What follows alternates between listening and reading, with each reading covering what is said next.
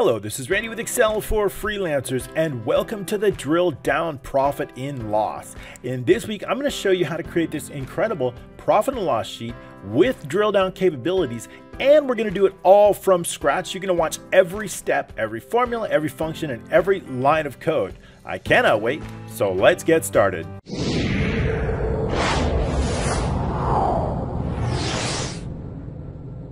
All right, thanks so much for joining us this week. I've got a really fantastic training, and we're going to do it all from scratch as we do from time to time when we have a relatively easy application. This week is going to be incredible. Now, we've done profit and loss before, but never with drill down capabilities. And we're going to show you how to do that just on a single click. We're going to go over every step for you right here. So I hope you'll stick with us until the end. If you have not subscribed yet, go ahead and click that subscription down below. And of course, that notification icon bell, that'll ensure that you get the trainings as we release them. If you like this template, you can download it for free using your email or your Facebook Messenger from the links below. However, if you want 250 of my best templates and a great way to support the channel, you can do that for just a low price. And that's all of my templates for a very low price. And I also have the availability of the PDF codebook. So you can get every line of code in a beautifully organized PDF documents, and that's with every single template. That's going to help support our channel. I'll include the links down below. That's a great way to support us. All right, let's get started. This is what we're going to be creating. I've got another blank workbook in which we're going to start on, but this is the sample. We'll be having from and to dates. We'll be able to print the report, refresh the report, and we'll be able to drill down on any type of income, cost of goods, or even expenses just by clicking on it. And of course, we're going to be able to drill up just by clicking on that. Okay, so that's going to create our report for us. It's going to include total income, cost of goods sold, and then the gross profit, which is simply the total income minus the total cost of goods sold, and that's going to get us our gross profit. And then we're going to subtract the expenses in that, and that's going to get us our net profit. That's a standard profit and loss. Drill down capabilities is a great feature because we want to know if we have 24,951 materials sold, we want to know what transactions are making up for that, right? We want to know all the transactions within the given date period of those transactions. So that's what it's going to do us for. It's going to give us all those transactions. Now, this data is going to come from a database called transactions here. I've got a transactions here. This is all the income and expense transactions. So this is our original data. This is what we're pulling it from. And so what we're going to be doing is pulling it and then bringing it in, summarizing it, and bringing it into the profit and loss. So how do we create one? We're going to be doing that, of course, from scratch. So we're going to get started. I'm going to move this one aside, and I've got a brand new one actually, which is just going to be blank here. And this is the blank one that we're going to be starting on. So we're going to create every single step for you step by step, including all the code. So we're going to get started right away on this. First thing what we want to do is we want to give it a title. So what we're going to do is we're going to call this drill down, and I've already updated some of the fonts to make it easier, profit and loss, right? So that's what we're going to do, drill down profit and loss. That's what we're going to be creating. We want some icons in there. We want to create some buttons, and we want some from and to dates. Now the from and to dates, we're going to be putting, I'm going to put that from date right inside E. So what I want inside the D3, we're going to put in the from, right? I want that from to go right here. I want to know, and then we're going to skip one. That's going to be our date. And then we're going to put in 2 here. We want to know the 2 dates. So these are going to be dates. Let's just say 1/1/22, and then we'll put in, let's say 3, same with our sample, 31/22. Okay, so here we've got our dates. Now I'm going to color these in white. I also want a background on this, and we want some buttons. So why don't we insert the buttons now? And what we'll do is we're going to do insert, okay? And then what I want to do is I want to insert a shape. So we're going to do illustrations and then shapes, and then we'll just do a rectangle. We're going to create 2 buttons, one for the print, one to refresh the report. So they're going to be about yay size here, and I'll give them a specific color in a second. So this is going to call refresh report. We've got some icons to go along with that, and something like that. But what I want to do is I want to leave room for the icon. So I'm going to right justify that. And we also want to give it a color that's relatively specific to our, which is kind of a brown I found. So I'll give it a shape format, and then we'll use a shape fill. Now I've got some pre-saved colors, so we'll do that, right? And then what I'm going to do is I'm going to duplicate that for the print button. So I'm going to do Control D is going to duplicate that. I'm going to bring that right over here, and then we're going to call this print report. So I'm just going to update that here, called print report. So we got the print report. We can make this one a little bit smaller. We want some icons. I've got some saved icons. Actually, we got borders around here, which we don't really need. So I'm going to hold down the shift, And I'm going to select both buttons, and then I'm going to go into the shape format. Shape outline, we're going to go none. So it's basically no outline on that. We don't need an outline. Now what we want to do is we want to insert the icons, right? I've just got a few icons here saved in the table. So we're going to just insert, and then we're going to do a picture, right? And this is going to, based on this device.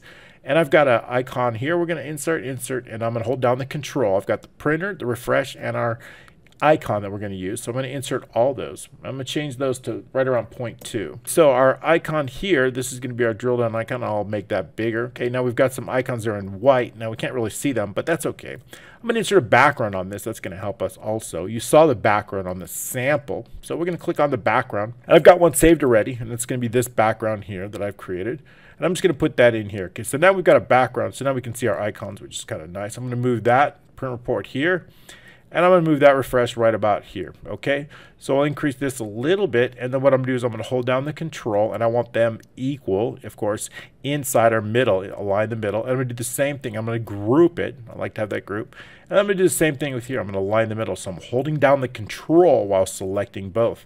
I'm going to line that middle, and I'm going to group it. All right, so I like that. That's the way it looks. Now I'm going to take both those buttons, and I want them aligned in the middle as well. They relatively work. So I'm going to color these two, holding down the control. I want that to be the white background. So we're just going to click on here, and then we'll go click on the white background. And that was according to our sample, so we have that. Okay, so now we also don't need grid lines in here. So inside the view, we're going to unclick the grid lines. Okay, so now we've got our title bar. Now what I want to do is I want a title bar. I've got one already merged and centered. But I also want to create some named ranges on this. Actually, let me clear those names. I have some saved, but I want to clear them because I want to recreate them. So what I'm going to do is I'm going to call this one from date. So that's going to be called FROM from DT. Okay, and that's the named range I'm going to assign to this. I'm going to call this one to date. So we're going to go TO and then DT. So that's going to be the to date. And that way we can use these in formulas. We can use these in the code. It's really easy to work with when we have that. Okay, so what I want to do now is I want to put that title right here. So I want to call it profit and loss, but I want the title to be dynamic based on the from and the to date. So we're going to use a formula on that. So what we're going to do is we're going to do equals, and then what we're going to do is profit and loss, LO loss. Okay, and then what do I want to do? I want to put, let's put a dash in there, and then I want to do from. Okay, so now I want to do the colon, and then a space, and then what do I want to do is and, right? So I want to add in the date, right? So basically it's from date, right? But I want to format that from date. I want to give it a specific format, because if I just do from date, it may not be formatted correctly. Well, let's take a look. And, okay, so we'll do that. So, and I also want to do add in the to date. So then we're going to do quotation marks. We're going to do another space, to, then the colon. And then I want another space, and then I want the to date here. So, and the to date, okay? To date. So we're going to look for that. Okay, so let's take a look at that. And then we could see, now what we could do is, we see it's not formatted. And I also want to give it, of course, so we can see it because it's in white. So what I'm going to do is I'm going to format that, right click that, I'm going to format those cells. Sorry, it's off the screen. But basically what we're going to do is we're going to give it a fill effects. And then I want a two color fill effect. So we're going to go from, let's say, this light brown here to this darker brown here. So we're going to give it those two colors here. Okay, so that's the color I'd like, and click OK. And OK, now we see that those dates aren't formatted, right? So that's what I was talking about. What we need to do is format those. So inside the formula, we can do that, right? So what I'm going to do is I'm going to use the text formula, and I want to give it a very specific format. So what is that format? I'm going to give it comma, right? So then inside quotation marks, mm/dd/yy. Okay, we'll do 4 y's. Okay. Then I'm going to end parentheses. We're going to do exactly the same thing for our to date. So it's text. Then what we're going to do again is we're just going to copy this right here because we've already created it. We don't need to do that again. Copy that, paste that in there. Okay, and we're good. Okay, so we're going to hit enter. So now we see profit and loss from 1/1/23/31. If we change the dates here, right, we are going to see it automatically change inside that header. And that's what I want, because when we print that report, we want to know what dates are there. So we're going to change that. Okay, so it automatically changes. Very good. So the first thing what I want to do is I want to put inside here, I want to start building that report out. Now what I want to do, basically, I've got some little bit of saved information. We're going to save our work so far. So we have the header pretty much set up. We have the two buttons that we're going to use. So what we want to do is I want to put income here. I want to put income in that. So, and then I want to put total income, and then expenses, cost of goods sold, and so on and so forth. That's going to go in column C. Okay, so what that's going to do is it's going to involve a macro. When I refresh the report, I want all that information to be displayed in there. And I want it to come from our transactions. So what I want to do is I got all of our income and expenses here. I've got a transaction date, I've got an income income type, whether it's income, cost of goods, or expenses, right? Well, obviously, we could do this. This should be cost of goods sold, and that's sufficient. And along with that, we've got the account that's associated, right? We have like materials sold, labor stored, interest earned. Those are, of course, the accounts associated with income. And then maybe we have materials purchased and things like that. Those are cost of goods sold. And we have a description, and then we have an amount. So what I want to do first is I want to separate them. I want to know all the incomes within the given date. I want to know all the cost of goods sold, COGS, that's cost of goods sold. Never mind the formula here. I was just using that for some other thing. But basically what we're going to be doing is I just had the accounts here. And so basically what we did is we used this formula to look up the individual accounts. So that was a little quick way that I could associate this account with the income if we simply index that.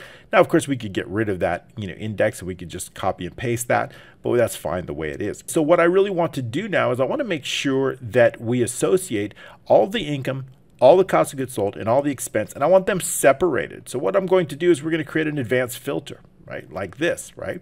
Now, we want the advanced filter is going to be a transaction date. Now, we notice that we want to make sure that it's greater than or equal the from date.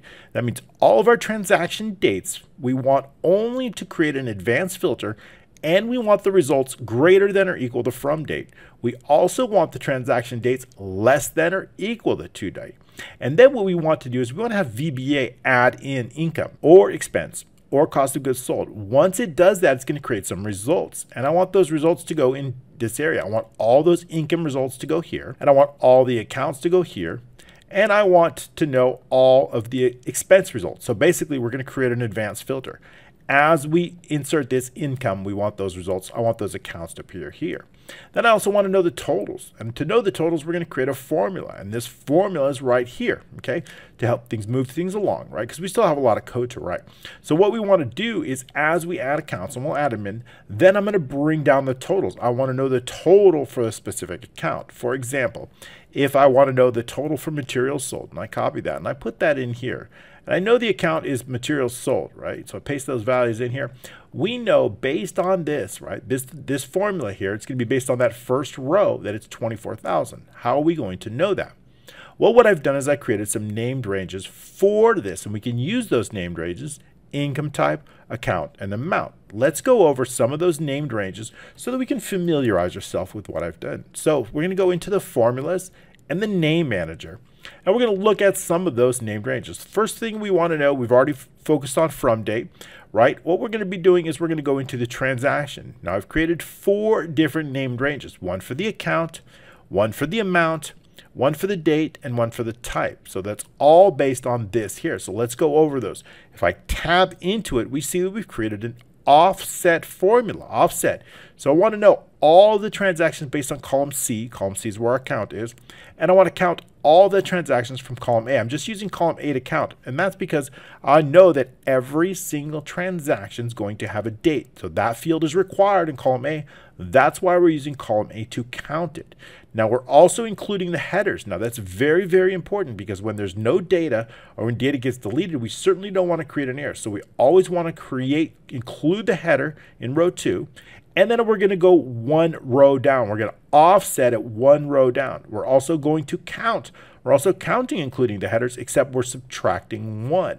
So what that's going to do is make sure that we have the name range that includes all the data. So when we tab into that, we see those dancing ants. They go all the way down to the bottom of the last row of data here, as you can see, and it is located in row 367. So we know we've encompassed all the data. And I've done just that with all of them. I've got one for the amount field here. I've got one for the date field here. And I've got one for the transaction type field here. So knowing that we have those 4, transaction account, transaction amount, date, and type, we can use those in formulas to sum up using the SUMIF to notice how many materials sold within a given date period. That's why we use named ranges. So when we have an account associated here and I bring down this formula, it's going to total all of the materials sold for the given date using SUMIF. What are we summing? We're summing the transaction amount.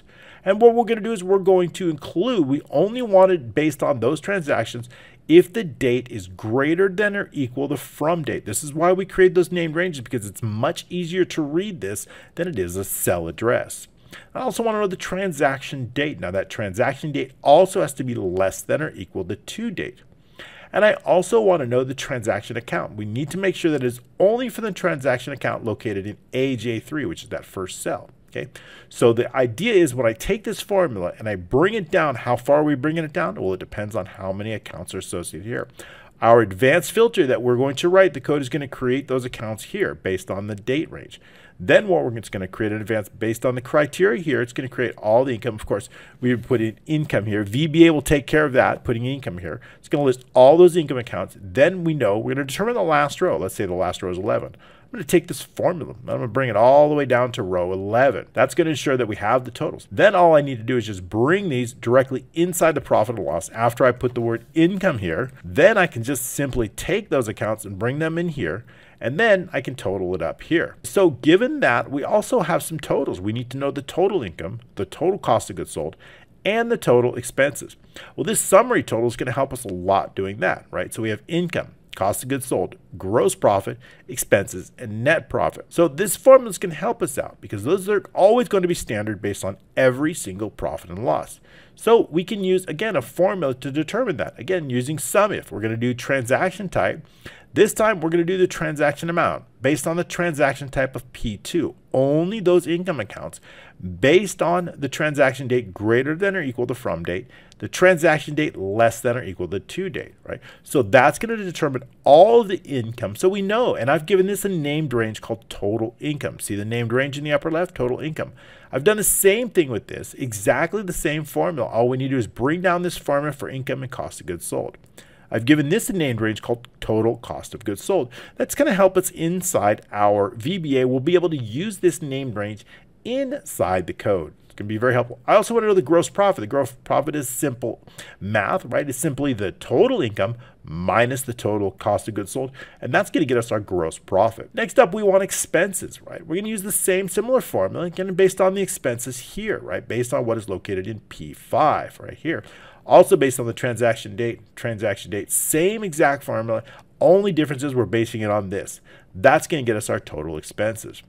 Now, once we have our gross profit and we have our total expenses, we can determine the net profit because the net profit is simply the gross profit minus the expenses. That's going to give us our net profit. So again, every single one of these has a named range associated with it right here. Total income, total cost of goods sold, gross profit, total expenses, and net profit. We'll be using all those inside our code. So we know how we get to the information here. We know how we're going to get those using the advanced filter, which we're going to go over. So we're going to do that for each income. Then we're going to do it for cost of goods sold. Then we're going to do it for expenses, right? And that's the first part of our report. That's how we're going to create that P&L. So let's get to the code and start writing the code that's going to help us create this right here. Okay, we're going to get to that right now. We're going to go into the VBA inside the developers, Visual Basic here. Alt F11 is the shortcut there. And we're going to create, I've already created a module called profit and loss. This one here is our sample. Okay, that's the one you sample. That includes all the code, right? We're not going to be using that one, right? We're going to be writing it from scratch. So we notice here, we've got two macros, right? There's nothing in them. One's called profit and loss refresh, and the other is called print report. Okay, so we're going to do those right now. All right, so the first thing we're going to do is dimension some statements here for our variables. So we're going to dimension the PL row. I need to keep track of the row that we're on in the profit and loss as long. Okay. Next up, I want to know the last transaction row. We're going to be running advanced filters, so we need to know the last transaction row, and that's also going to be a long variable. Next up, I want to know the last income row, the last cost of goods sold row, and the last expense row. So last income row, remember we run those advanced filters, we need to know how many income there is, right, as long. Okay. Also, I want to know the last cost of goods sold row as long, and also the last expense row as long. So that's really important. Okay, great. So next thing what I want to do is I want to make sure that we're going to clear, when we refresh that data, I want to make sure that we're clearing everything out of our report. So let's take a look inside that report now, and we're going to clear it out. So what I want to clear out, I want to clear everything from, we'll just say B, we're not going to probably use that column. B, let's say B7, we'll keep this as income. This is always going to be income. Nothing's ever going to change. So B7, right? And we're going to go all the way to, let's say, I999. I want to clear all that out. So we've already created this is called profit and loss. So that's the sheet that we're called profit, loss, dot range, B7 through I, and then we'll just do a large number, dot clear contents. So what we want to do is clear that report, clear contents. Clearing the report first, clear all values in existing report. Next, primarily what we're going to do is we're going to work directly with the transaction database, right? That's where all of our data is located. So we're going to do with transaction database. And I want to make sure that also we determine the last transaction row. So last transaction row is equal to a 999 and 𝗪𝗪𝗪𝗡 row. I'm using AutoHotkey to automate that, so you saw the typing a little bit fast. So that's called the last transaction row. Last transaction row. Okay, once we have that last transaction row, what I also want to do is I want to clear the contents of any previous data inside that. So what do we mean by that? Let's take a look inside and we get some results, right? If we've created some results, what I want to do is clear that out. Okay, so taking that out, so inside the transactions, I've got some data here. Remember, data's here. So starting from AJ3 all the way to AQ, I want to clear that out, right? So any data that might be here from previous filters, I want to clear it out. So we can do that here. Dot range, we're going to start out at AJ3 through AQ, and we'll just use a large number, 9999 dot clear contents. Okay, clear, so we're clearing that out, clear contents. Very good. So once we, let's see, clear previous results, clear previous results. Great. Once those are cleared, then what we'll do is we're ready to set the accounts for the advanced filter. Remember, I said we're going to alternate. Once we create that advanced filter inside the workbook, we need to create that. So we've got our advanced filter right here. We've got our transaction dates here. We know what we're going to do, but what I want to do is I want to set this. The first one's going to be income. Second one's going to be cost of goods sold. And the third one's going to be expenses. So AC3 must equal the word income. So we're going to write that here. So dot range. AC3 is going to be equal to income, setting that criteria, income. And what that's going to do is set the income criteria. So we only want to know those particular income accounts within the given dates, right? So only those transactions. Okay, set income criteria. Okay, now we're ready to run our advanced filter. Okay, and our advanced filter is going to be just this. We're going to focus on that. Again, that was AutoHotkey. So what are we going to do? So the first thing what I want to do is I want to know that original data is A2 all the way through E, but we're going to use a blank for the results. Sometimes we want those results. So I'm going to go through just adding one more column for blank in case we want to use that A2 through F. So that's what it's going to be, A2. So let's make this 2 through F. And where's our criteria? Our criteria is located directly inside here. So let's take a look at our criteria and see what cells. Our criteria is here, AA2 all the way through AC3. So that's what we're going to set our criteria, AA2 through AC3. And where do we want the results to go? Well, we want the results to go inside only our income. So we want to set our income. Where's our income here? Our income is located right inside here. We want those results. I only want the accounts to come here. AJ2, that's where our results are going to come. That's the only place that we have. So let's set that. Our results are going to come just that. The formulas we're going to bring down in the second line of code. So our results are simply, because I only want those accounts, right, to AJ2. So we just need to change this to AJ2. That's sufficient. Unique equals true. Okay, once we have that, what we want to do is we want to determine the last income row. So here we're going to go the last income row is equal to dot range, and we're going to focus on AJ 9999 and 𝗪𝗪𝗪𝗡. So actually I got that as a, let's see this one right here. XLR, okay, that's a quick AJ. This is going to give us our last results for our last income row based on column AJ. Okay, great. Once we have that, that's the last income row. Let's put a note on that, last income row. Okay, next up, what I want to do is I want to make sure that there's actually income. So if the last income row is greater than 2, right? Then what I want to do is bring down that formula. Let's say greater than 2, then bring down that formula. How are we going to notice that? Well, let's take a look where that formula is located. That formula is located directly inside AK. So what I want to do is I want to take this formula and I want to bring it down as many rows as necessary inside AK. So we can do that with this line of code. Then dot range AK3 through AK and the last income row and last income row dot formula. We're using dot formula equals, and where's that formula located? It's located in AK2 dot range AK2 dot formula. Okay, formula. Okay, there we go. So bring down income formula. Why don't we just run the code and see where we are now and see how far we've got. All right, let's take a look. We're going to save our work always, especially before running the code. See if we've got any issues. last row, right? We obviously we don't have a variable called last row. We need to make sure that that's last income row, right? That's the last transaction row. That's the one we created up here. Last transaction row. That's the one we want. Okay, running the code again here. No issues on that. Let's go ahead and take a look at the data. We see that we got the numbers here. They don't necessarily need to be formatted, but they do need to be formatted once they make it into the report. So again, we have the results of 6 results. We've brought in the formula down here. You see the formula is automatically based on our values here, based on our account. So we know the total expenses are $17.34 for the period, gross profit $49.24, and so on and so forth. This should not be really here. That's not really an account here. So I would change this. It's not really an account here. So we want to make sure that's kind of just a, let's call this something else that doesn't make sense. So let's just call it return income, labor earned. Let's do labor earned. Sold. Okay, I like that better because it's not really, that doesn't make much sense, huh? That label there. Okay, so let's rerun it here. It makes a little more sense here. And let's go back into the data here and take a look at it and make sure that we're on par here. And I see that we have here, let's pull it up here. Okay, good. I like that here. Labor sold, interest earned. So these are all the income accounts. Expenses is not an income, so we should update that. But let's take a look at that. I don't want that as an income. So we'll take a look at income, and we want to make sure that I want to remove that expenses. This one, this is called labor sold. Okay, that's better. Some data issues here, so we don't have to worry about that. So it looks clear. All right, continuing on, I've just rerun the macro here. We'll take a look at it here. And as we see here, we've got some income accounts here. So material sold, labor sold, interest earned, and dividend earned. Perfect. And we've got the accounts associated. I like that.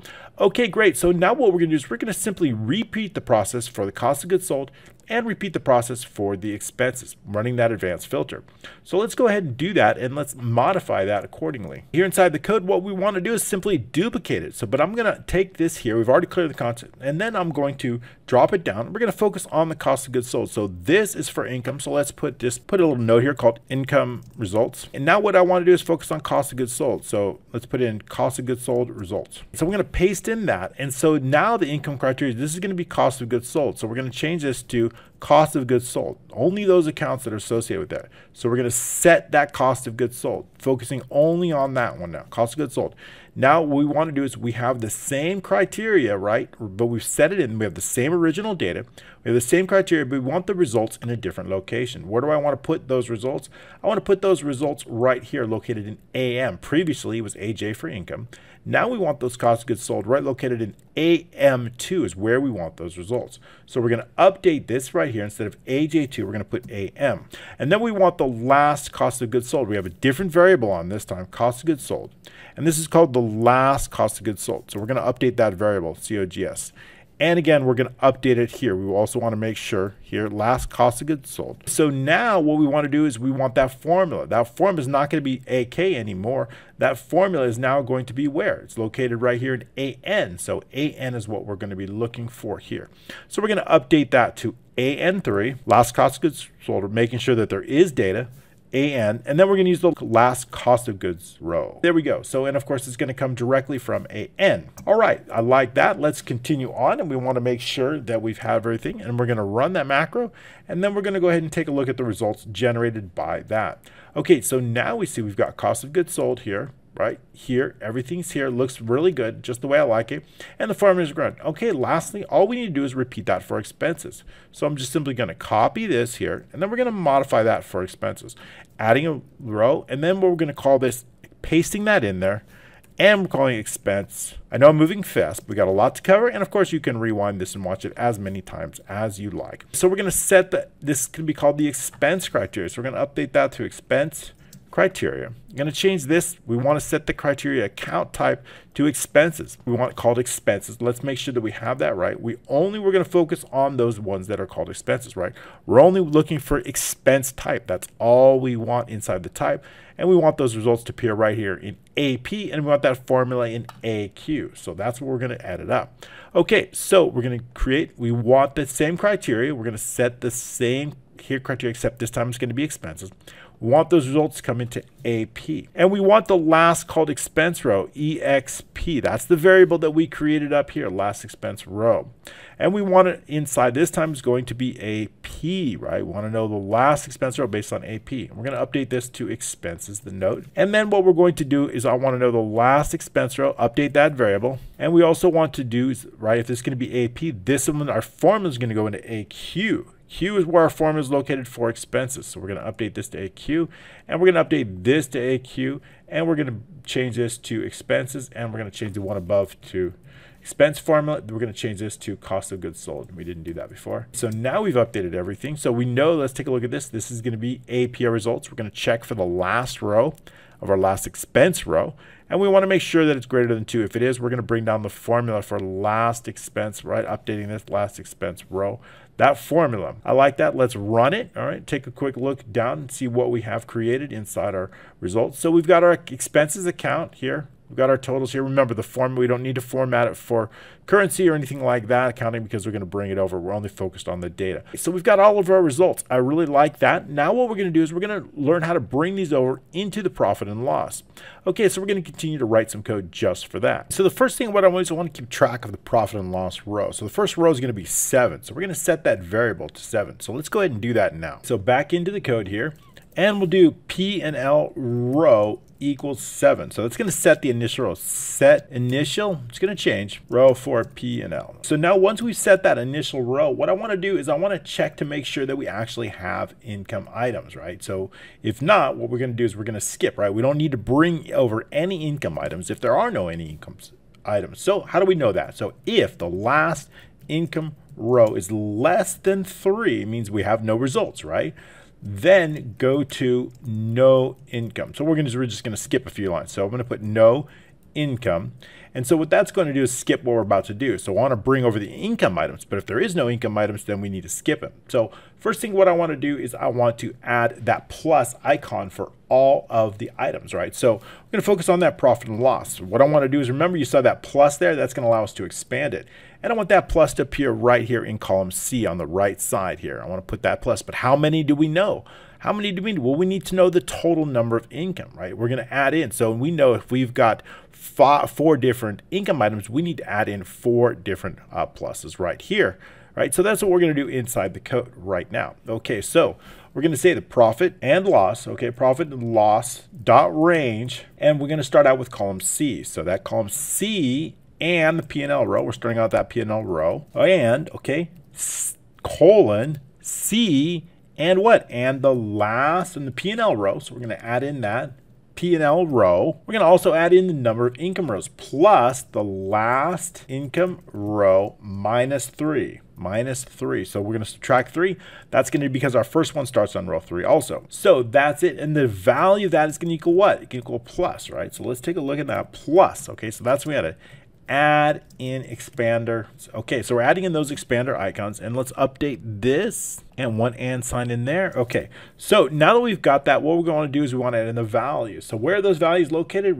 They're going to come from AJ3, right? We want to add in those amounts. So where do I want to put it in? I want to put in those accounts right here. So we've got the pluses in column C. In column D, I want to put those accounts.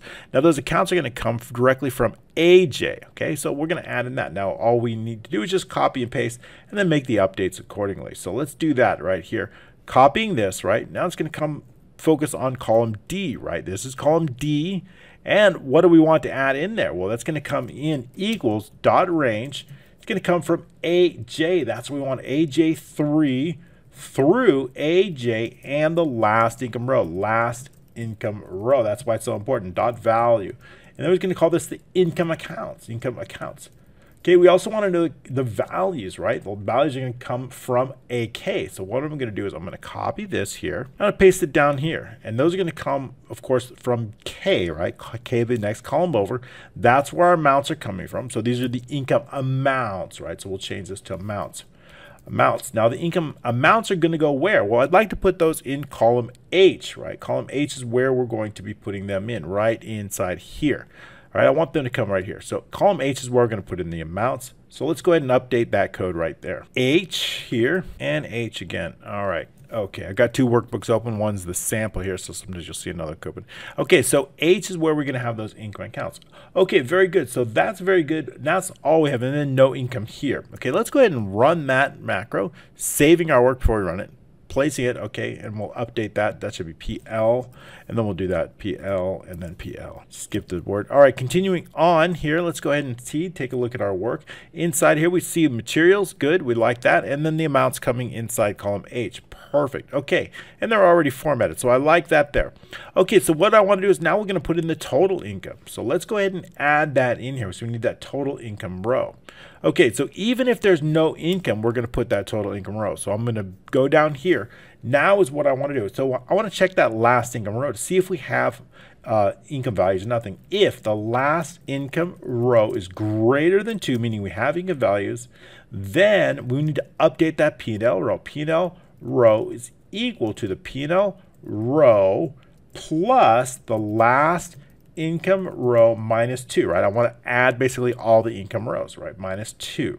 Okay, this is going to update the P&L row. Okay, so now that we've updated the P&L row, I want to go ahead and add in that total income label. So it's going to be the profit loss dot range. We're putting that directly inside column C. C is we're going to take it, and the P&L row dot value equals total income. That's our label. So total income. So that is add total income label. Okay, so now we add in that value. Where's that value going to go? It's going to go in column 8. So I'm just going to copy this, and I'm going to change the column associated with that. It's the same row. This one's going to be column H. Now H is simply going to be the value. Now what is the value that we're going to be adding? We have a named range under that. If you remember, inside our transaction, we've already calculated that total income. We have it directly here. So that total income, we have a named range called total income. So I'm going to copy that named range. I'm going to go back inside the code. I'm going to use the brackets for that. I'm just going to paste in that bracket. And that's it. That's all we need. That's going to be the total income. Let's go ahead and run that, right? We'll add in the conditional formatting at the end, right? So let's go ahead and put that in. Take a look at that, see what we've created here. And make sure that we have the total income. Perfect. That's everything we need here. Remember, conditional formatting we'll be adding in later. Okay, so now we've got the total income. Now we're going to add in the cost of goods sold. So next up, cost of goods sold. Let's go ahead and add that in now. All right, let's go ahead and increment the P&L row. P&L row is equal to the P&L row plus 1. So we increment it, right? We want to go one row down, P&L row. So now we can add the cost of goods label in. I want to add that label in. So we're going to do range. Actually, let's go ahead and add that profit and loss dot range. And then C is where we're going to add it in. C and the P&L row dot value is equal to cost of goods sold. That's the label for it.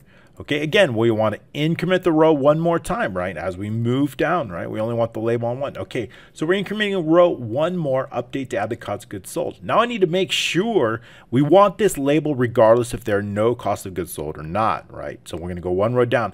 But what I want to do now is I want to add data, but I only want to add data if there have been cost of goods sold. So it's going to be very similar to what we've done this. So I'm going to copy this just as we've done the income. And I'm going to go down here and I'm going to paste that in and we're going to update it. So this time we're going to do if last cost of goods row is less than 3, then we're going to go to no COGS. Then we're going to skip down COGS. Okay, I'm going to add that label right in here, no COGS, colon there. So now that we have that, let's go ahead and put that, make that a smaller. All right, so I like that. So what I want to do is I want to make sure if there's cost of goods sold, we're going to add this in. If not, it's going to skip directly to here. So profit and loss C and the P&L row through last, and this time we're going to go for the last cost of goods rule. So COGS, we might as well just add it in right here. So we're going to copy that, and wherever it's used, we're going to paste it in here, and then we're going to update it. So we're going to make the update it here, and then we're going to add in expander icons for the cost of goods sold. Again, we're pasting that in here, last cost of goods row and last cost of goods row here, again here as well. And then we're going to change it here, the label. These are going to be the cost of goods accounts, and we also want the cost of goods amount. Now where are they located? Of course, they're not located in the same place. Those amounts and accounts, where are we pulling it from? Well, of course, we're going to extract it directly from here. So we've already covered our income accounts. Our accounts are coming from AM, and our amounts are coming from AN. So we need to make those updates accordingly. So our amounts are coming from, accounts are coming from AM, and our amounts are coming from AM. and then AN here. So our amounts are coming from AN. Very good. I like that. Now we've updated it. So let's go ahead and take a look at that. We're going to run the macro. Again, saving our work before we run it. Running that macro, continuing on. Okay. Again, fixing that variable there, P&L row, just adding that L in there. Okay, continuing on. All right, again, one more time here, as I did it twice, copied and pasted both. All right, updating the variable accordingly, and then go ahead and continue to run it. I like that. Let's take a look at the results down here, and we see that we've got the profit and loss, and then we've got a cost of goods sold here, like that. We've got the amounts. Great, now we're ready to add in the total row, but we only want to add in the total row, of course, regardless if there's data or not. So let's go ahead and update that total row right here. So in fact, we're going to copy this just the way we have it. Just like, in fact, I can copy all of this because we're going to use it again. I'm going to paste it down here. So right here, considering on, so now we just need to update this accordingly. Again, cost of goods sold, right? We're focused on that. If the last cost of goods row is greater than 2, then we know we have it.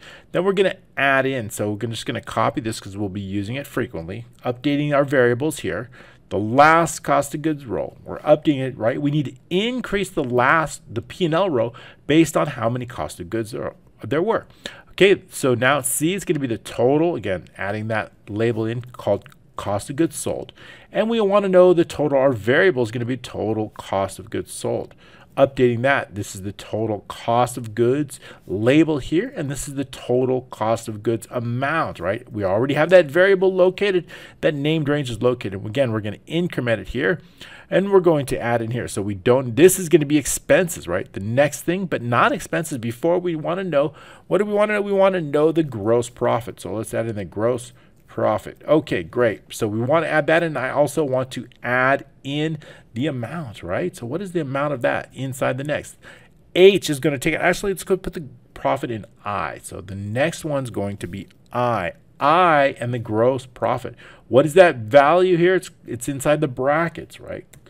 Brackets here, gross profit. We're going to go over both of those and see where I've got those from. We know the total cost of goods sold here, and our gross profit we're going to be putting in as we increment it, okay? Saving our work. Let's take a look at those named ranges that we created previously, just so you can familiarize with them once again. So inside here, the transaction, we're pulling that data directly from here. The cost of goods sold, that total cost of goods sold, and we're pulling the gross profit here. And I want those to appear directly here.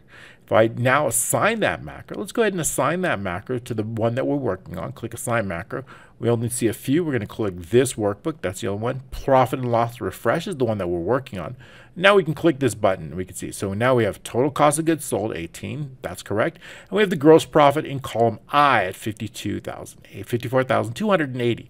Okay, great. I really like that. That looks really good. If we want to check our work, all we need to do is just do this equals sum, right? Just to make sure that we have everything associated. We want to sum that out and make sure that it's accurately correct. So we see 18,061. It's exactly the way we have it. That is our total. We can do the same thing for income. So now we've got our gross profit. Now what I want to do is I want to add in expenses. Expenses is going to go directly in column C. So let's go ahead. We've already added that in. So continuing on, we've incremented the row ready to add in those expenses. And we can do that. Now it's very, very similar to what we've done. So again, what we can do is we can just copy and paste, saving a whole lot of time. So continuing here, we're going to add in here, right in here. We're just going to copy all of this, these cost of goods sold, and we're going to update it for expenses. So going down here, and then we're going to update this. So I've pasted those in here, and we're going to update that. After gross profit, we're incrementing a row, and let's go ahead and add in expenses. And we have expenses. So we're going to change that label. Here's the label in column C, expenses. And we're going to increment the total, right? And we want to know the last expense row. So we're going to expense row, EXP, that's our variable here. I'm going to copy that because we're going to be using it frequently. So we're going to go to no expenses, right? In case there's no expenses, I'm going to drop it down here right into the unwith, and we're going to go to no EXP. That's where we're going to skip to if there's no expenses, EXP. All right, so now that we have that, so what I want to do is I want to update that. So C is where it's going to take it, right? Last expense row, that's what we're going to focus on. Let's change those variables, last expense row and last expense row. Okay, we're going to add in the expander icons. We want to do that. Where's our expense accounts coming from? Right, our expense account, expense accounts are coming directly from. Let's take a look so we can see. And they're going to come directly from here, right here. AP is our accounts. AQ is our amount, so that's where we want to pull it in, AP and AQ. So pulling in the data here. AP is where our accounts are coming from. We're going to change that to AP. And we got to make sure that we update that to last expense row right here as well. The variables need to be updated here and also here. So we got that. And our formula total amounts are coming from AQ. So we're going to update that here. So we've got the expense accounts, the expense amounts located there. I like that. And then we have no expense. And then what we're going to do is we're going to add in the label, right? We certainly need to know the label. That label is going to go directly inside column C. And then it's going to go after we update that. But we need to do is I want to make sure. So we're going to update this. We're going to copy this. That's what we're going to focus on here. Right after we add in the amounts, then what we want to do is I want to increment the P&L row based on the expense. So I'm going to change this to EXP. Right, I'm going to change this. Right, let's go ahead and update that. Right, I want to increment the row there. So here's the last expense row. Update the P&L row. Right, I want to add in the label for the total. Right, it's going to be total expenses here. So we're going to change this to expenses. And I also want to know the total expenses. Right, we've already covered expenses, and we're going to add in the expenses label, right? So we can just copy this, right, for the word, and we don't have to retype it. And I'm going to add it in directly in here for our label and our note here. So we're updating the P&L row. We're adding in the total expense label. We're adding in the total expense amount, right? So that's going to be the same, and that's going to go directly inside here. Okay, great. But actually, let's go ahead and put this up here. So that means even if there's no expenses, I still want to update the row, but only if there's expenses. I still want to put in a total expenses. I still want to put in the amount, even if there's nothing, because I want to show that 0. Okay, great. Saving our work so far, right? We're going to go ahead and run the macro here. Let's take a look and see what we have created here inside that. And we're going to pull it up right here. Okay, bringing it in. Okay, so we have expenses. We have all of the expenses here. And then we have our total expenses. Awesome. That looks really good. Let's go ahead and double check our numbers. We're going to do equals sum just to make sure that we have it right. We're going to add up all these expenses and make sure that we got the $39,974. Perfect, just the way I like it. Great. Now all we need to do is add in our net profit. I'm going to skip a row, and then we're going to add in net profit right here. And I want that net profit to go directly in column I. Okay, good. So let's take a look at that inside the code, and we're going to continue on with the code. We're going to start by incrementing the P&L row, so we can copy that, and we're going to increment it 1. And then what we want to do is we want to update, we want to add in the net profit label, and we want to add in the net profit amount. So we can basically just copy this here and then paste it right down here and then make the updates. So this is going to be net profit. I should have added a space in there. Net profit, right? This should be a space here. And I also want to add in the net profit. This is the named range, I believe. Net profit is correct. And so we're going to add in that. And then what I want to do, all right, so let's take a look at that. And we'll run the macro, take a quick look at it. I've already run the macro, bringing it on. Okay, so we've got net profit of 14,000, right? Our net profit, of course, is our gross profit minus our expenses. So if we were to double check that, we're going to say equals, right? Simply our gross profit minus our total expenses, and that's going to get us our net profit. So we enter that, we see it's 14,306. That is the correct name. Perfect. That's exactly the way we want it. Everything's adding up perfectly. And now what we'll do is we're ready to add in some conditional formatting, right? We have everything here. All right, so let's take a look at what kind of conditional formatting. We can bring this up here for a little bit so we can see more data. Okay, the first thing what I'd like to do is every row that includes total, I want to give it like a light brown look. So what I'm going to do is I'm going to highlight all this here. And then what I'm going to do, let's say we can go to probably here. We don't need to know the totals, right? Gross profit and net profit, we'll do something a little bit different with that. So I'm just going to go all the way down, right? We're going to go into conditional formatting, home, right? And then what we'll do is we're going to go to manage rules. We're going to create a brand new rule based on a formula. So we're going to do equals. We're going to look at a find. I'm using the find command. What am I looking for? I'm looking for the word total. So we're going to put that in quotes, total. And where do we want to find it? I want to look for it in column C. So we're going to use column, but I want to use every single row within column C. So I'm going to remove that $, no absolute there. I'm a column. I'm looking in the first character, right? And if that's going to equal 1, then I know it's been found. So we're going to format that. And what I'm going to do is I'm going to use the fill effects, that similar color here. We're going to use the light brown here, and then we're going to use the light brown here. Also, same color here, clicking OK. I also want it bold, so we're going to click bold and click OK. and then OK once we go. And then we're going to apply that. And we see that that's now been applied to every one that has totals. Perfect. That's just the way I want. And I also want to know which ones are profit. I want to give that profit, going to be that brown, dark brown for both of the ones that include profit. Well, profit, you see, are the only ones that have gross profit and net profit are the only ones that have values in column I. So what I'm going to do is I'm just going to simply highlight those all the way over. We'll go all the way down. We'll add that. And then what we're going to do is we're going to go into conditional formatting and manage rules, right? And I also want to update this to more rows. So we'll change that to 999. Okay, apply that. Okay, now what I want to do is I want to click a new rule, and I want to use a form to determine. And I want to make sure it's going to be only focused on this, right? Any value with column I, right? Column I does not equal empty, right? So of course it's going to be for any row. So we're going to remove the $. 6 does not equal empty. And then what we're going to do is we're going to format that. I'm going to give it, again, another fill, but this is going to be that darker brown, similar color that we've been using. And I'm going to use, so now this is going to be, of course, a dark fill. So I'm going to click OK. And I want the font to be white in this case. So I'm going to change the font to white. And I also want it bold, clicking OK. All right, and clicking OK. Remember, this is only going to apply. Click, all right. And then we want to make sure to apply J. And then we'll just use a large row here, 999. And then click Apply. And we see that that is now automatically applied. So we see that we have perfect. So the rows that have contained values in column I are highlighted with that brown, and that's exactly what I want. Continuing on, what I also want is I want to be able to add in some conditional formatting. I want some lines to go above here, right?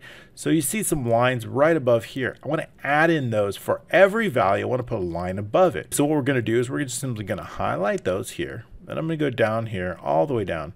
And then I'm going to add in a brand new conditional formatting here. So home, conditional formatting, and then we'll click on a new rule using a formula here.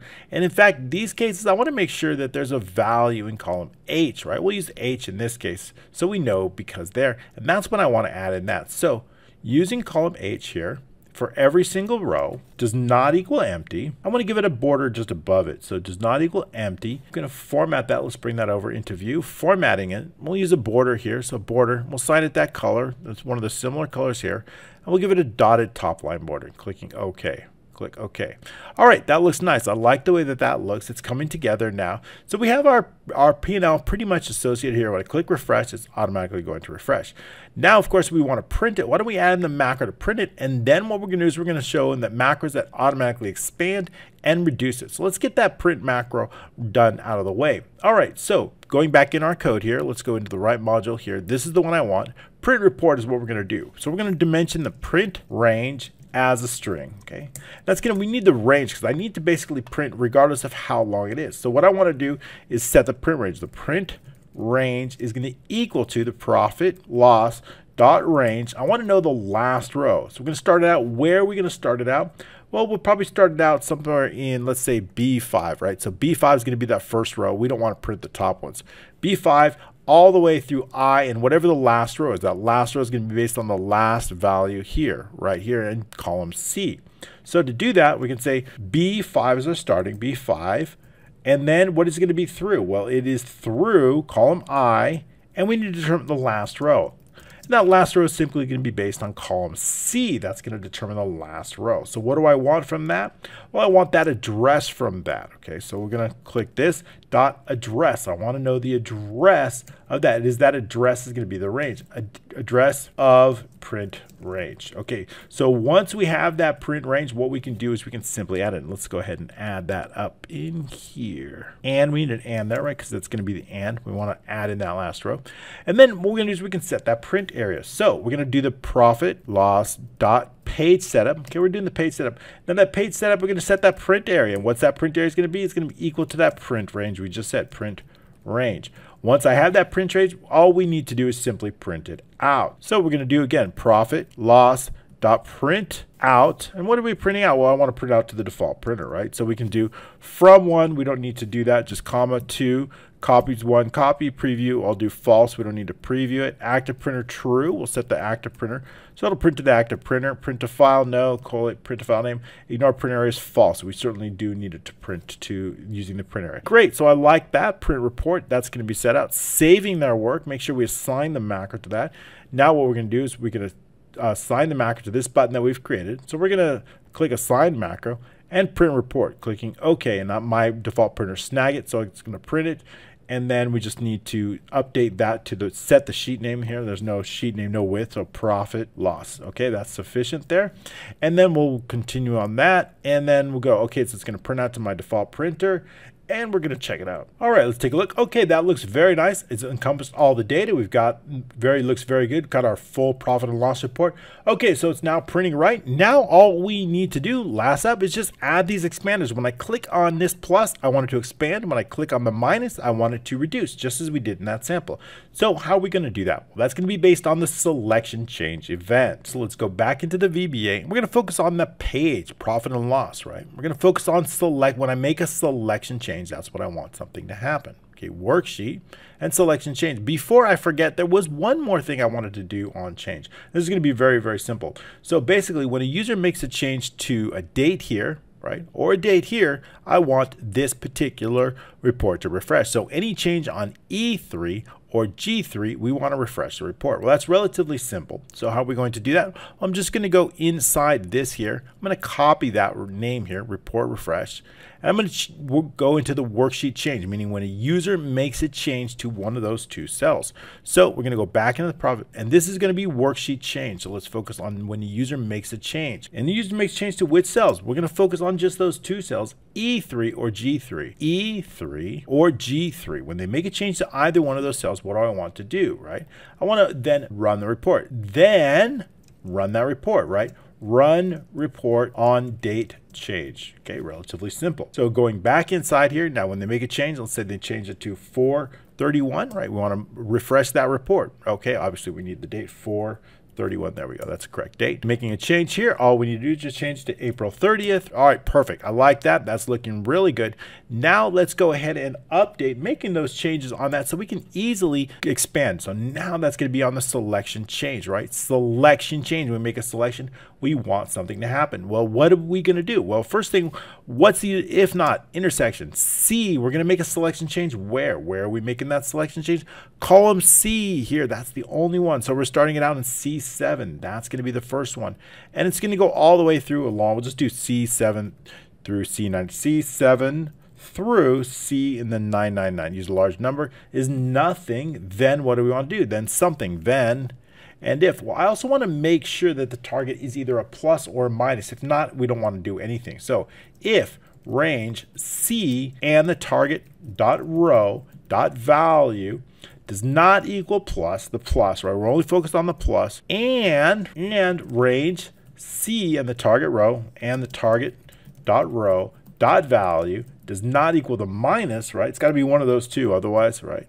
Then exit the sub, exit sub. Only if the user has clicked on one of those, the plus or the minus. So that's all we're going to do there. Assuming that it does, we're going to dimension some variables. So we're going to do dimension the last data row as long. You need the last data row. I also want to know the last P&L row, last P&L row as long. We're going to have an advanced filter, so we need to know the results of those. So the last result row as long. And I also need to know the number of results. How many results are it? Result rows as long. And I also want to know what row has been selected. So the selected row as long. Great. Once we have all those variables, then what I want to do is I want to dimension also the shrink rows. How many rows are we going to be shrinking? Dimension the shrink, right? When we shrink it, how many rows are we going to be shrinking? Shrink rows as long.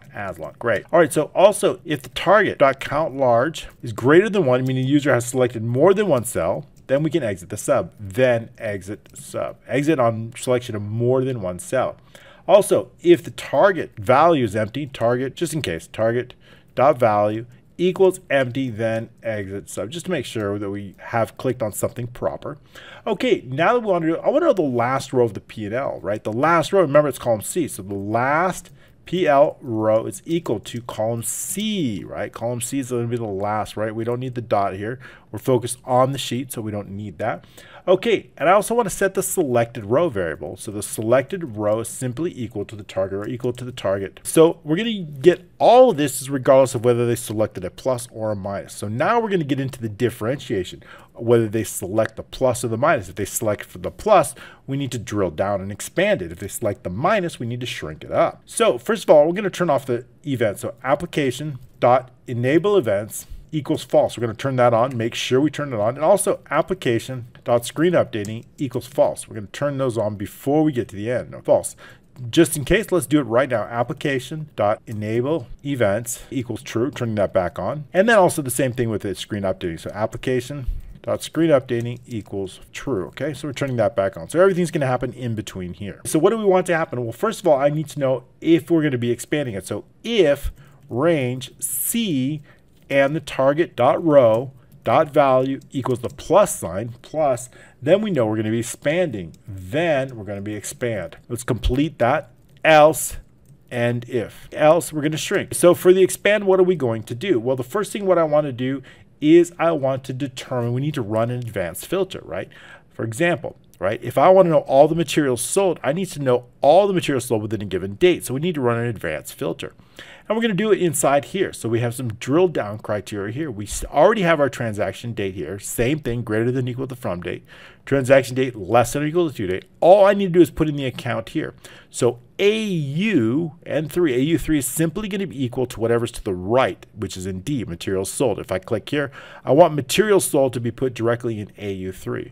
So let's take care of that right now. So we're going to do transaction database dot range, okay. AU3.value is equal to, what is it going to be? Range, simply D and the selected row, dot value. Set account criteria. So once we know that set the count criteria, I also want to set that plus and turn it into a minus. So the target dot value is equal to minus, right? Let's change that to the minus symbol, so it's going to be our expand. And we'll just call it shrink, call the shrink icon. So once we set, I also want to know the last data row. The last data, we're going to be running an advanced filter, so I need to know last data row. It's going to be equal to the transaction database, right? Based on the last row. So we'll set that equal to transaction database. That's the last transaction row. If, let's do last result row is less than 3, then exit sub. In fact, okay, I like to put this just in case there's no data. I'm going to put this right here. That's good. I only want to add that shrink icon if there's actual data. Okay, obviously there should be data if we've got a value. Okay, so now that we know that we have data, right, we've added the shrink icon, we can continue on. So what I want to do is I want to run that advanced filter.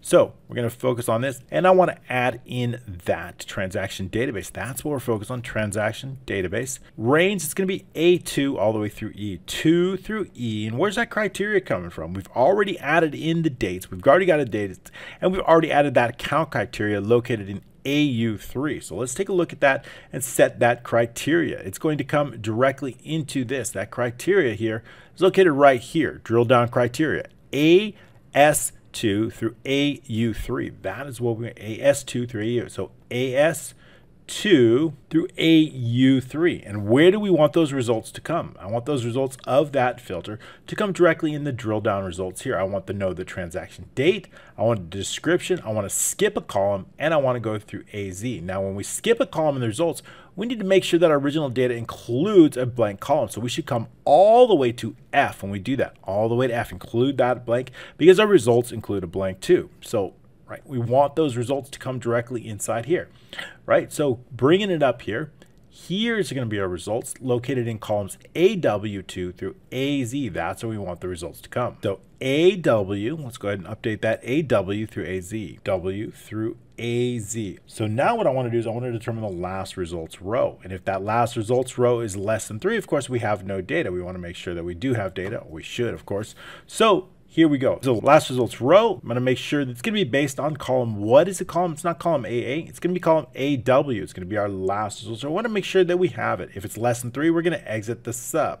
So last results row. If last results less than 3, then we want to make sure that exit the sub. We'll change that to 3, and the last result row is less than 3. Exit that in case we don't have any results. If we do have results, I want to bring over those results. So how do we do that? We're going to set the results row. I want to know the number of results. So the result rows equal to the last result row minus 2.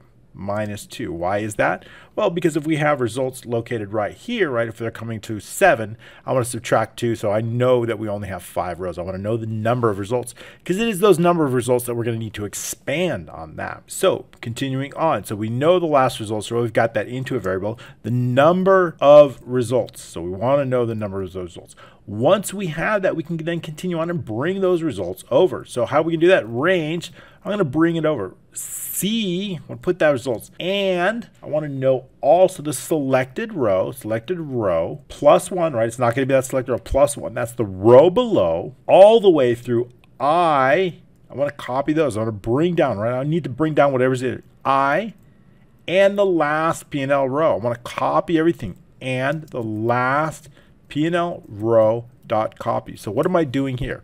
Let me show you an example. If I need to know that I'm going to insert 3 rows here, I need to take, let's just remove this dot reference. We don't need that, and that's not going to be helpful here. And any other instances of that, because we're making sure the last results row, we need to add the transaction database here. That's the database we're focused on, transaction database. So now that we have the transaction database located here, I want to make sure that we have it here as well. Transaction database. Continuing on here, that looks good. And also the same thing here. I need to add in that database. We're focused on that. Also here, and the next one, we also want to make sure that it's also set up here inside the results here, because that's the one we're doing. Okay, good. So that's just auto hotkey. Continuing on. All right, and we want to make sure that we have the last results row. That last results row is actually going to be the last data row. Last data row. I like that. That looks good. And then result rows, we have that variable should be last result row. Let's take a look at the number of results. We're going to set that to result rows, and we'll just update the variable right here to result rows. Okay, so make sure we have the number of result rows. That variable's update. All right, it's looking good. So what I want to do is basically I want to take all of whatever's below it all the way here and bring it down. I'm going to copy it, bring it all, and bring it down the number of rows of the results. So that's what we're doing. We're simply copying it and bringing it down however many rows. So the first thing what we want to do is we want to copy. And then what I want to do is I want to paste the values. I really only want to paste the values because I don't want to upset our conditional formatting. So how are we going to do that? Well, what we're going to do is going to do range C and the selected row plus 1, right? We need to add one row down, right? And then we want to know the number of results, so adding in the number of results. So plus the result rows. We're going to paste that. Dot paste, it's paste special, only the values that we're going to be concerned, only those values. So let's go down here, pasting those values in, right? Not upsetting the conditional formatting. Once we've pasted the values, what we want to do is simply clear the contents of the existing cells. So we can do that with the next line of code. So we're going to focus on that. Now what we want to do is range, again, only C and the selected row plus 1, right? The row below is what we're going to be selecting, plus 1 all the way through I and I and the selected row, of course, and the selected row again, plus the number of result rows, plus the result rows, clearing those result rows dot clear contents. Okay, we'll go ahead and update that. Now let's go take a look at that and see what we have. Saving our work. Let's take a look and see how we're going so far. All right, so continuing on. So what I want to do is I want to click material saved. And so what I want to do is I want to clear the rows out. It brought down everything else. And how many rows did it clear out? It cleared out, let's take a look. You see all the way here, 6 rows. So 6 rows is the number of rows that we add. Going into our transactions, and we see here our results, we have 6 rows of results. So it is these results that we're going to be bringing in. So we've got material sold. Here's the criteria. All the material sold is here. We've counted the number of rows, 6. We've cleared out the number of rows, preparing to put in that data right here. So let's go ahead and write the next line of code that we're going to be adding in the data. We can just click refresh report and everything's back to normal. Okay, so let's continue on inside the code. So we've already cleared that. Clearing the contents out, we need to bring the data over. So we can do that. So range, we're going to put it in column D. D and the selected row plus 1, right? Not the exact row, plus 1, the row below, right? And all the way through G, and okay, through G and the selected row plus the results row, and selected row plus the result rows dot value is going to equal what? Equals the transaction database dot range. Where's it coming from? Column AW. If you remember, AW3 all the way through AZ and the last results row, and the last result row dot value. That's nice. All right, let's take a look at that. Saving our work again. Okay, going back in there. Now we see that clicking on here. Okay, that looks really nice. Okay, let's take a look at materials. Okay, so materials sold, that's exactly what I want, the data here. Now we haven't added the shrink, so that's not working yet. We're gonna add that in right now. Now what if I wanna shrink the data? Basically, I wanna determine the number of rows that we're gonna do. I wanna clear the contents, and I wanna take everything else and bring it up the number of rows. So let's write in the code to shrink it, and then we're going to add in the conditional formatting. Then we're going to be done. Okay, great. So we've got expanding done. That's expand. Now what if it's shrink? If they click on the minus, what do we want to do? Well, first we need to determine the number of rows to shrink. So the shrink rows is equal to range. I want to determine the cells, right? I want to count the number. How many? What are we going to do? We're going to count. I'm looking for the number of values in a particular column, right? What column are we going to be looking at? I want to know the target row plus the target column. How many values, right? What do I mean by that? I want to count. I want to know how many rows until we reach a value. If I've clicked on this column and I know that it's going to be, let's say, 7 rows of data before that's okay. Before I reach the next, I want to count the number of that until we reach a value, which is right here. So how are we going to do that? Well, inside VBA, we can do it this way.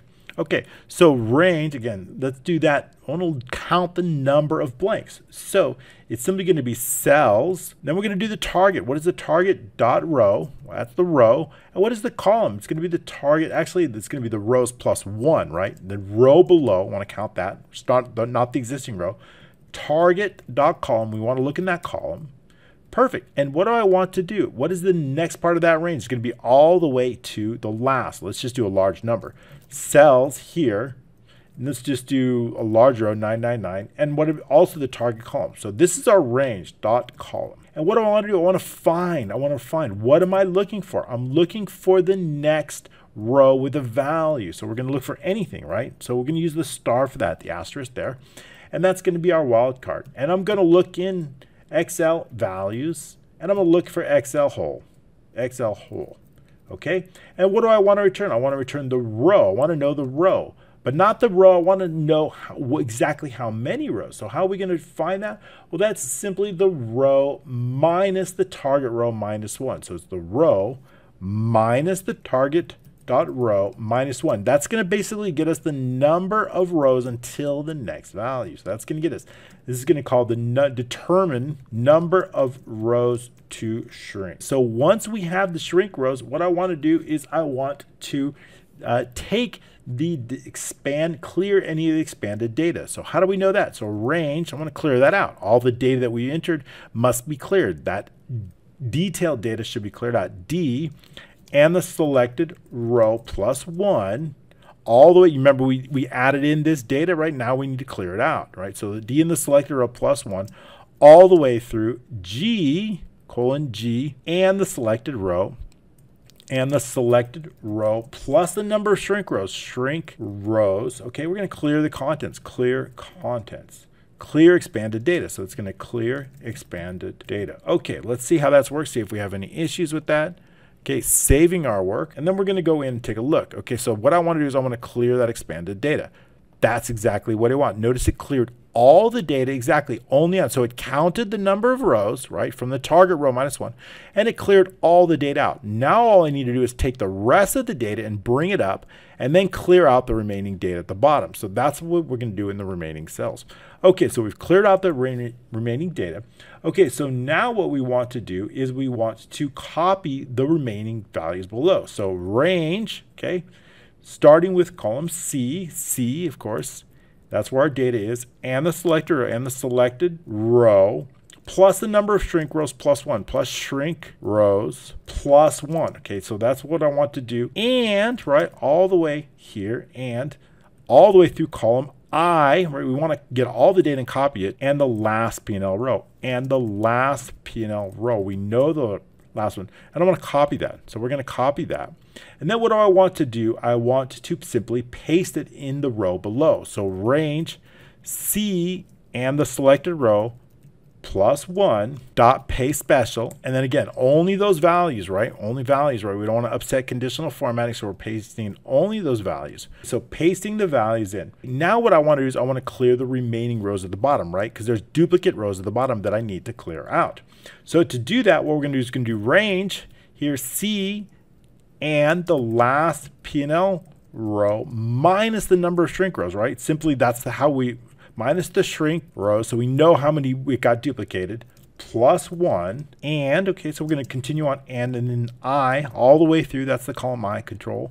Let's see, colon I, and the last P&L, and the last P&L row dot clear console. So we're just clearing out those last duplicated items, okay? So clear out last duplicated lines. Very good. I like that. Let's take a look at that. All right, continuing on. Cut. And now I just want to do one more application. Dot cut copy mode equals false. Okay, that's going to remove those dancing ants. Okay, not that one. False equals false. Very good. Okay, saving our work as we always do. Always a good idea. Let's refresh the report and start over. We're going to expand the materials sold. Let's say shrink rows. Let's fix that variable. Continuing on. And another one. Misspelling these variables is very easy to do for me, at least. Shrink rows. That's the number of rows. Continuing on. Okay, looks good.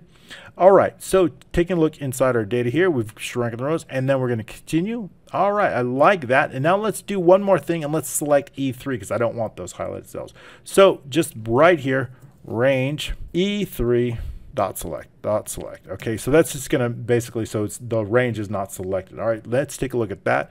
So we're going to refresh the report here, expand that. I like that, and then reduce that. That looks good. Expand that and expand that. That looks very good. And then shrinking that and then shrinking this. Okay, it looks like we need to add the plus symbol. That's the only thing that we need to do. So let's add that in, right? Continuing on, right? Shrink rows. First thing we want to do is change that. So target dot value equals the plus. That's the only thing we forgot there.